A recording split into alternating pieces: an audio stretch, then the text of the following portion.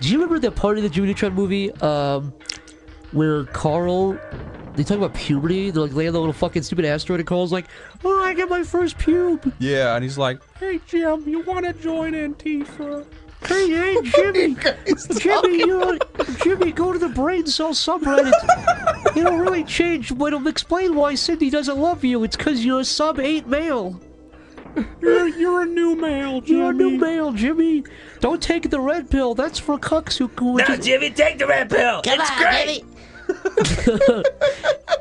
Is that's Sheen? Yeah. The MRA is the only way to go. It's like a Quagmire Family Guy. That's not even... Go. Oh, Jimmy, you don't have the bone. You don't have the jaw. You don't have the most strong jaw and cheekbones required to get a woman. That's the black pill, Jimmy. That's the biggest black pill of all. Jimmy's just like, oh, that's a lot. That's a lot to take in. that's a lot to take in, you guys. Well, we're on the asteroid. On the asteroid. I'm gonna get back to my blue rocket now. Got a blast!